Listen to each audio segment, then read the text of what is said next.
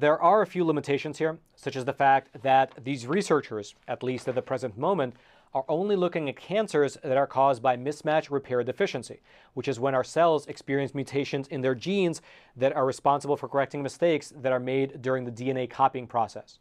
And so a mismatch repair deficient cell, it usually has a lot of DNA mutations, which may lead to cancer. And this is the type that these researchers are studying, at least initially.